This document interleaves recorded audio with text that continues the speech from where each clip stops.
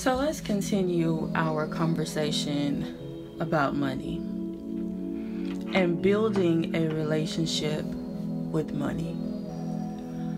Because I get contacted every other day, at least, from people saying that they feel like they're doing all that they can. They're doing all of the rituals. They're burning the candles. They're talking to their money and things like that. But money is still elusive. So I have to then ask the question, are you really doing what it takes to build your relationship with money? And the reason I, use the example of building your relationship with money the same way you will build a relationship with a man is because it makes more sense to a lot of us. Some of us have such disjointed, dysfunctional relationships with money that we can't even conceptualize having a good relationship or functional relationship with money.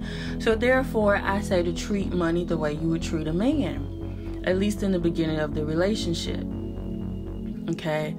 And so if you are not willing to feed that man, aka your money, if you're not willing to stroke his ego, aka the money's ego, if you're not willing to express your appreciation for the money on a regular basis, then that money will be nowhere to be found, right?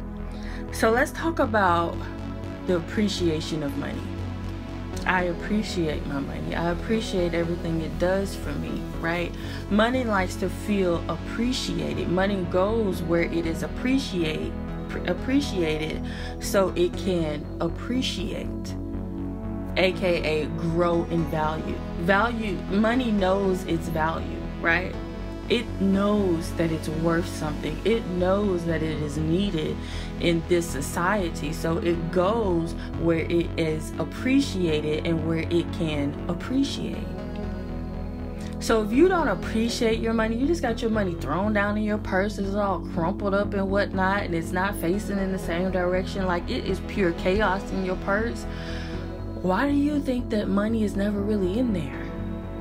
Right? Something is going to happen that is going to cause you to spend, aka end, the money that is in your purse or in your possession or in your bank account because you don't appreciate it. There's no room for it to grow because your purses are pure chaos. So here's the challenge. Here's the homework for today. Clean out your purse, sis. I've showed you all my wallet before in a really, really old video that's called Feng Shui. How to Feng Shui your wallet. I think I'm going to do an updated version of that.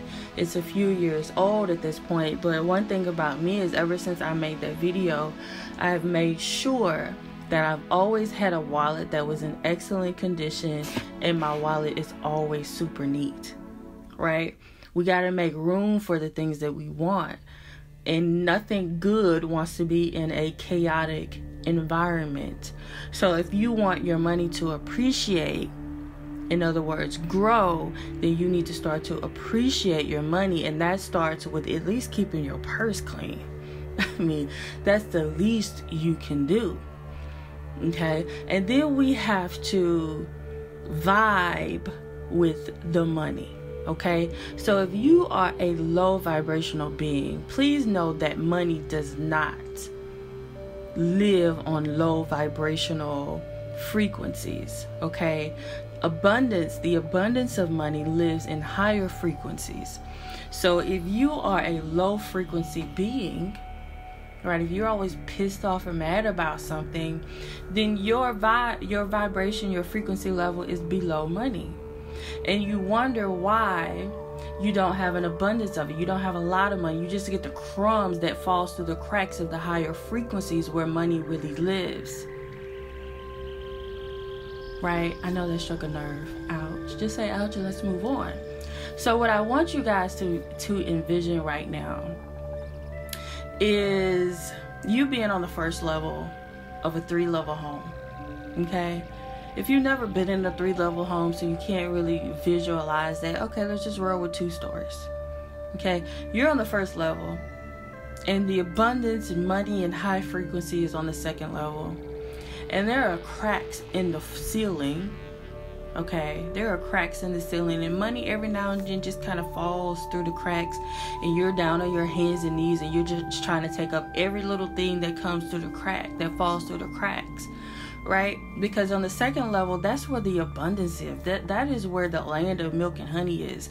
That is where all of just piles and stacks and stacks and stacks of money is, both paper and both coin. Right?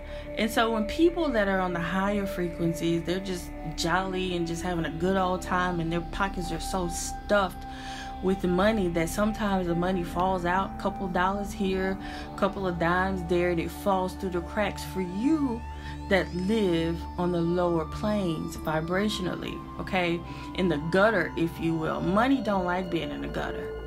It doesn't. It likes to be able to flow through the hands of people who really appreciate it, and with people who are really vibing high. Now, can you amass a whole lot of money on a lower frequency? Yes, but can you keep it? That is a question. We want to be able to keep our money and grow our money. We want to appreciate our money so much that it wants to invite its friends into the mix as well.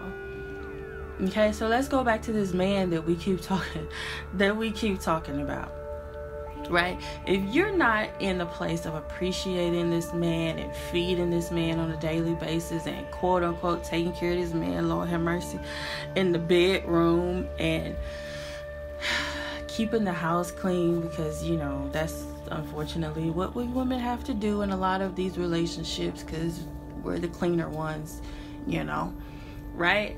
What is that man going to do if he doesn't feel the love, if he doesn't feel appreciated? I'll wait. He's going to move on to the side chick. Now, who is the side chick in this situation? In this equation, it's everybody but you, sis. The side chick is everybody else. It's not you. You are not the one with the abundance of money in your bank account. You're not the one that's attracting money into your energetic frequency or field, because you're not on the same level of it. Everybody is a side chick in this equation. Everybody but you. Okay? So hopefully you all were able to watch the Chase Money, Why You Shouldn't, Lord, what did I call it? Why You Shouldn't Chase Money, and whatever video, where I teach you basically how to build that relationship with your money very easily. Okay? If you watched that video, I think I put it up last week, and if you haven't seen any evidence of your money increasing already, because I have definitely noticed it. If you have not noticed yet, I need you to go back and watch that video over and over and over until you actually start to see your money grow. Now, it's not good enough just to watch the video, ladies and gentlemen. You also have to do the work, okay? So we're only magical when we put forth an effort. Okay, don't allow the magic that is inside of each and every one of you to lie dormant. In order for it to work, we have to put forth some type of effort. So actually do the work. Actually go to the bank and get your money and anoint your money and talk to your money and put it in the clear vase that I told you all to put it in, right? And meditate with your money every single day. Call in the angels of money every single day. And you will start to see your money increase. You will start to see your money grow. You have to build that relationship in order for money to actually want to be around you, in order for the money to actually start chasing you, right? So this little nugget kind of dropped in my spirit, and I just wanted to share it with you all really quick. Therefore, it's just an audio and not a video. I didn't want any of it to leave me, so I just quickly brought out my phone and started to voice record it. So I hope that this all helps you. I hope that this, what am I talking about? I hope that this helps you all. I really, really do. I definitely want us all to win in 2020, the end of 2019, let's keep in mind that, you know, it's not the end of a year, it's the end of a decade. And 2020 is going to be a magical year for all of us. I'm speaking that in, I'm believing that. And I just want us all to win, period. So I hope this audio helped you guys. Please start to do the work if you haven't already. Bye.